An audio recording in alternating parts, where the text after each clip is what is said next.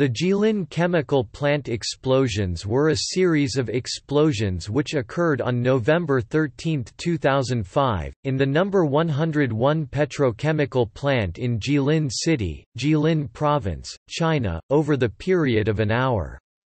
The explosions killed 6, injured dozens, and caused the evacuation of tens of thousands of residents.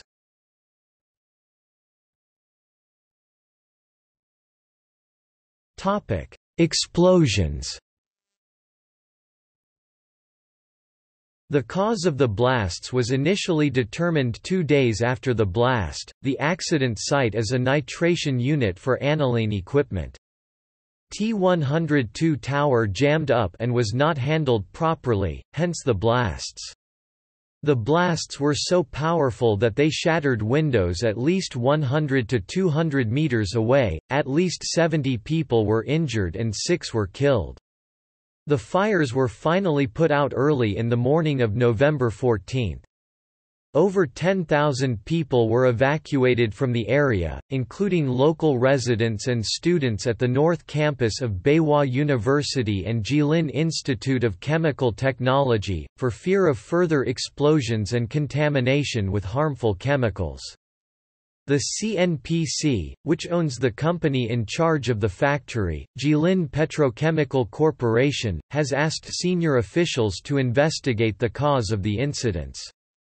The explosions are not thought to be related to terrorism, and the company told a press conference that they had occurred as a result of a chemical blockage that had gone unfixed. The municipal government asked hotels and restaurants in the city to provide rooms for the evacuated people. Taxi companies also aided in the evacuation.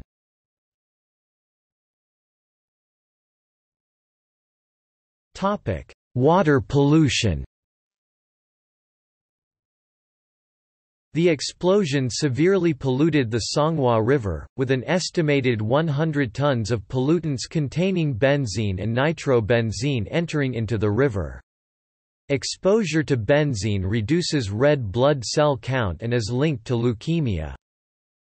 An 80 km long toxic slick drifted down the Amur River, and the benzene level recorded was at 1.108 times above national safety levels.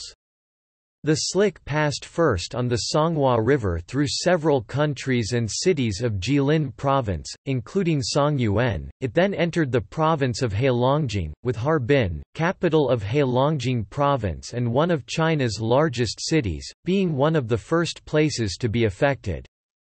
After traversing the eastern half of Heilongjiang including the city of Jiamusi, the slick converged into the Amur River at the mouth of the Songhua on the border between China and Russia.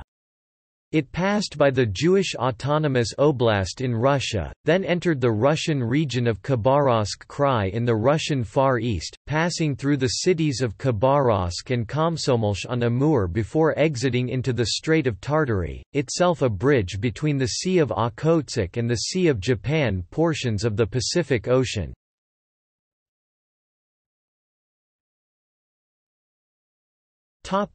Jilin Province. On November 13, a water plant in Jilin City, Jilin, was closed. Several hydropower stations in the upper reach of Songhua River began to increase their discharge flow. On November 15, Songyuan, Jilin, stopped using water from Songhua River. By November 18, water supplies in Songyuan, Jilin, were partially suspended. Water supplies in Songyuan, Jilin, were restored on November 23.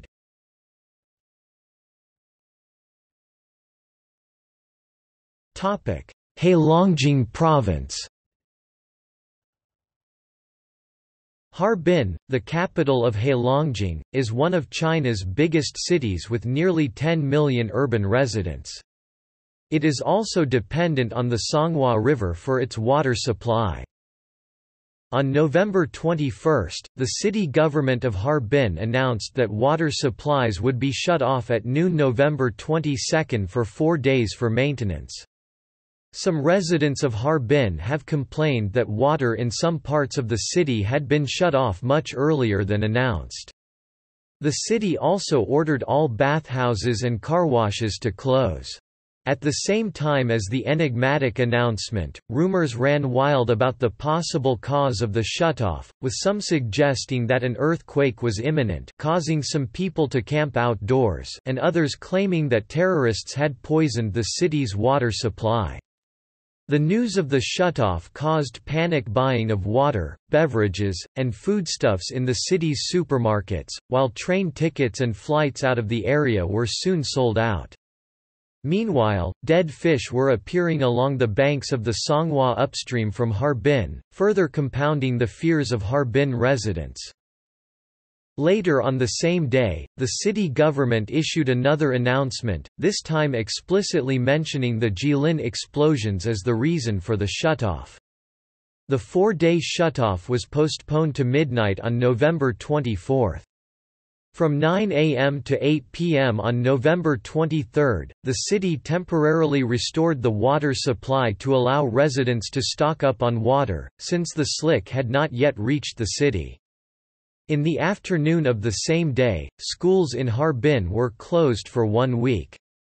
Also on November 23, Harbin residents began to receive water from fire trucks, and began voluntary evacuation. The slick itself reached Harbin before dawn on November 24. On that day, the nitrobenzene level at Harbin was recorded at 16.87 times above the national safety level, while the benzene level was increasing, but had not yet exceeded national safety level. The nitrobenzene level doubled on November 25, 0.5805 mg per liter, 33.15 times the national safety level, and began to decrease. The benzene level stayed under national safety level. At the same time, the tail of the slick left Zhaoyan, Daqing, Heilongjiang. Premier Wen Jiabao of the State Council visited Harbin on November 26 to inspect the current situation, including the status of water pollution and water supply. In response to the crisis, trucks transported tens of thousands of metric tons of water from surrounding cities, and thousands of tons of activated carbon from all over the country to Harbin. The government of Harbin also ordered the price of drinking water to be frozen at the level of November 20, in order to combat overpricing. In addition, Harbin is boring 95 more deep water wells, to complement the existing 918 deep water wells in the city. 15 hospitals were on standby for possible poisoning victims. Harbin was not the only city to be affected. The slick passed through the city of Jiamusi, which, however, relies more heavily on underground water supply, and thus did not cut off water supplies. Nevertheless, on December 2, Jiamusi shut down its No. 7 water plant, which supplies around 70% of the city's water supply, and evacuated half of the population on its Lushu island. It is reported that the entry of several tributaries into the Songhua, such as the Hulun River and the Mudan River, diluted the slick. Water supply in Harbin was resumed in the evening of November 27.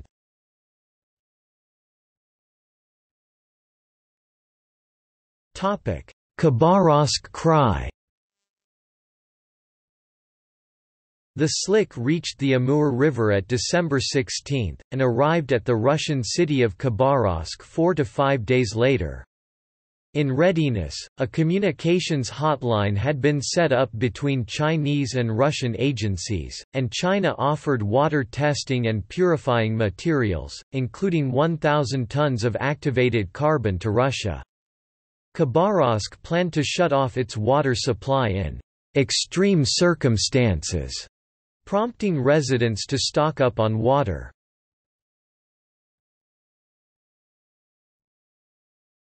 Topic: Maritime pollution. After exiting the Amur River, the contaminants entered the Strait of Tartary and then the Sea of Okhotsk and the Sea of Japan, which have Japan, Korea and Far East Russia on its littorals.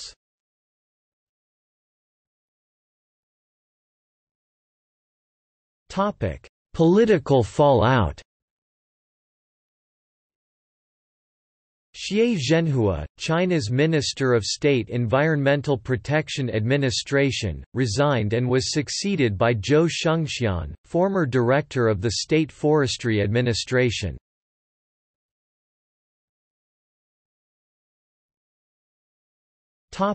Criticism. The Chinese press were critical of the authorities' response to the disaster. Jilin Petrochemicals, which runs the plant that suffered the explosions, initially denied that the explosion could have leaked any pollutants into the Songhua River, saying that it produced only water and carbon dioxide. The media has focused mostly on Harbin, with almost no information on the slick's effect on cities and counties in Jilin Province. Heilongjiang responded to the crisis a full week after the explosions occurred. Their initial announcement attributed the impending shutoff to maintenance and gave only a day's notice. It was the second announcement on the next day that clarified the reason for the shutoff and postponed the shutoff. In response, Vice Governor Zhao Zhengzhang of Jilin Province and Deputy General Manager Zheng Yukong of CNPC have visited Harbin and expressed their apologies to the city. On 6 December, the vice mayor of Jilin, Wang Wei, was found dead in his home. This followed a threat by the Chinese government to severely punish anyone who had covered up the severity of the accident. The threat applied only to the initial explosion and not the extended cover-up of the benzene slick.